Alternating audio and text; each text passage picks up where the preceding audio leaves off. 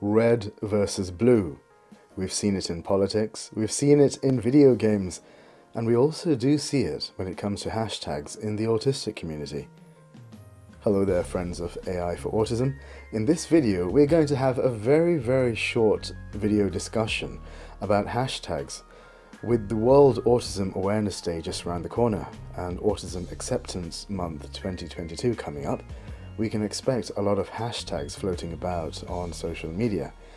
And some of the more popular ones include hashtag LightItUpBlue and also hashtag RedInstead, amongst others too. But let's have a look at these hashtags, starting off with LightItUpBlue. I remember when we started posting it, when we launched our social media 2 years ago, and particularly last year on World Autism Awareness Day.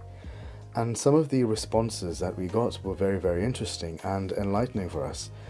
Now, hashtag LightItUpBlue was popularized by Autism Speaks, a very controversial organization that many autistic people and their supporters have taken issue with, suggesting that Autism Speaks actually looks at autism as something that needs to be cured. And in response to that, members of the autistic community have responded with an opposing hashtag suggesting hashtag RedInstead, suggesting that not only should we have awareness of autism, but have autism acceptance too.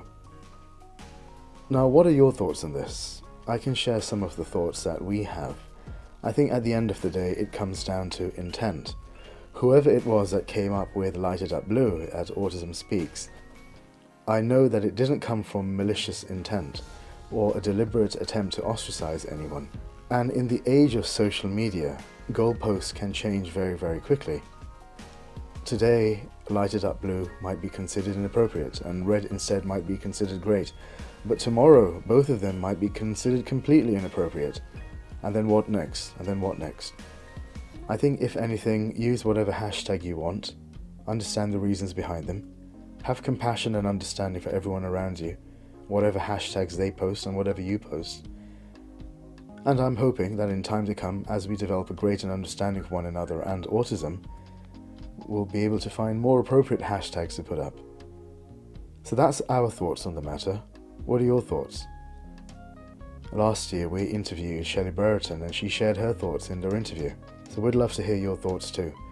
So get in touch with us, comment below, and let us know what you think.